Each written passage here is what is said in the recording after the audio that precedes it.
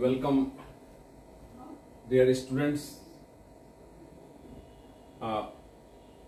These days I'm dealing with the topic haploid, dihaploid, double haploid, its uses. So now this is part 4 in uses. Now come to see here quick development of inbred lines. As you know that for development of hybrids, you must have homozygous lines.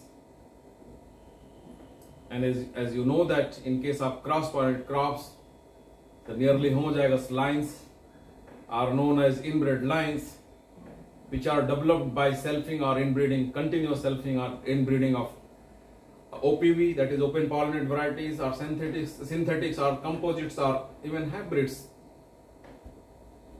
The continuous, which is taking 7-8 years to come to homozygosity, near homozygosity. So after 7-8 years you are going to develop the inbred lines. As you know that for developing hybrids, new hybrids, you need every year new inbred lines, good new inbred lines to develop new hybrids. So here also you see the uses of double haploid lines. It is very, very important, particularly for cross-pollinated crops. You see quick development of inbred lines. If it is taking 7-8 years by normal breeding method, and if it is taking only 2-3 years, so how many years you are reducing by double haploid lines technique, DHL techniques? See here.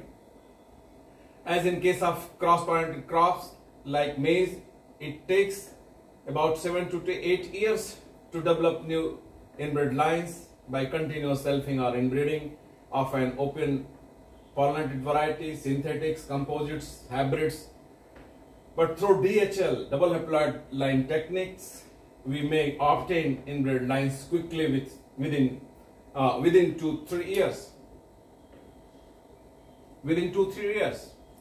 Just you take hypothetical example here in maize. If it is OPB, let it be synthetics, composites, hybrids, any. So if it is this OPV or synthetics, composites, whatever you see, and if it is having capital A, small a variety of maize having capital A, small a, capital B, small b, capital C, small c, small c, small d, small E, capital E, small e, capital F, small f, small g. Hypothetically, I am putting the genotype of this, which is having this type of genetic makeup.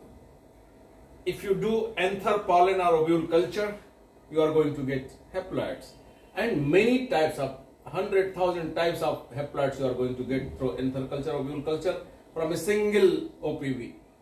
So you see, in first year, through anther culture, you are developing the haploid 1. For example, you take hypothetical example, small a, small b, small c, small d, small e, small f, small g, which is rare, haploid 1. Capital A, capital B, small c, small d, capital E, capital F, small g, haploid 2. Likewise, many types of haploids you are getting through anther culture. So if you are treating it with the colchicine, these haploids are becoming double haploid line 1.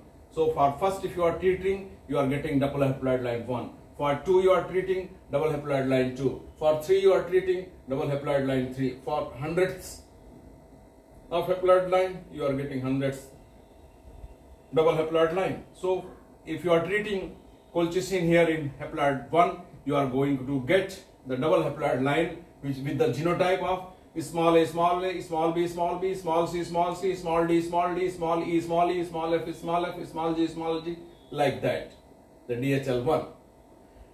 Then if you are treating this by colchicine, you are getting capital A, capital B, small c, capital D, small d, capital E, capital F, small g like that. The DHL2, double haploid line 2. Likewise, many double haploid lines you have obtained. So these double haploid lines are, you see, the homozygous lines. This you need for developing new hybrids. For developing new hybrids, you need new inbred lines. So how quickly, within 2 years, second year you have obtained, within 2 years you are getting the inbred lines, whereas in normal breeding method, you are going to take 7-8 years to obtain this inbred line. So this is third. The fourth, fast development of hybrids. Of course, I have described here itself, because for developing hybrids, new hybrids, you need new inbred lines.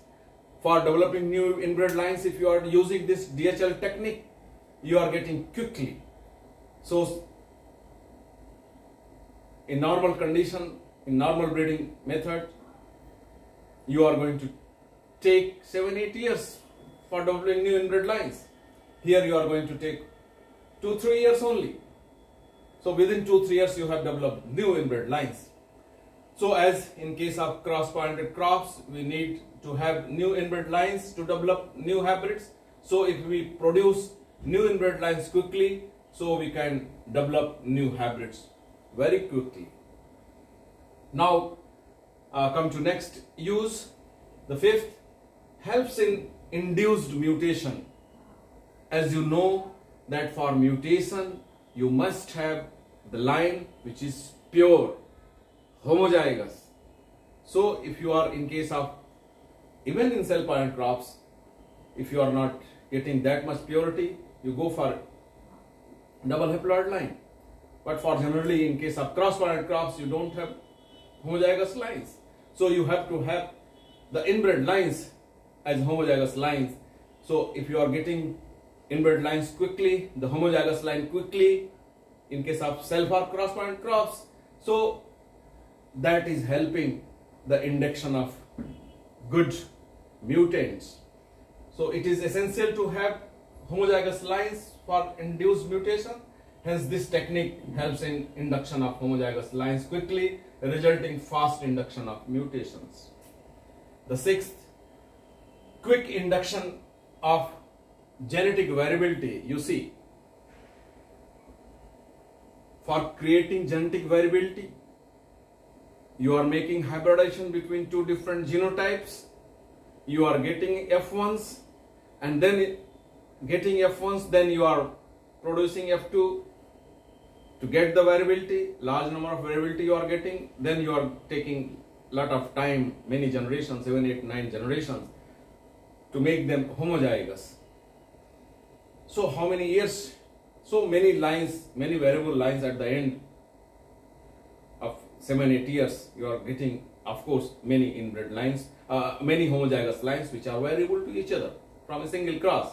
But what you are going to get here? Quickly, when F1s are anther culture or pollen culture or ovule culture, we get large number of variable haploids which can be quickly made homozygous by chromosome doubling to get DHLs, where which are variables, which are variables. Of course, when the haploids are variables, different types of haploids you have achieved, and then by colchicine treatment doubling the haploids, you are getting double haploid lines. These haploid lines are entirely variable to each other.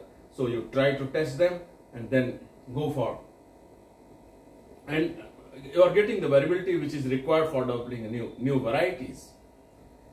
And similarly, related to this, if you come, development of biotic, abiotic resistant varieties very quickly. Here also the same thing. For developing resistant varieties, if your variety has become susceptible, if you wish to improve For that you have backcross method. But if you are willing to have a new variety with resistance to particular prevailing disease, insect pest, even for drought, even for flood, or any type of biotic, abiotic stress resistant varieties, you can develop it quickly by developing DHLs, double haploid lines quickly.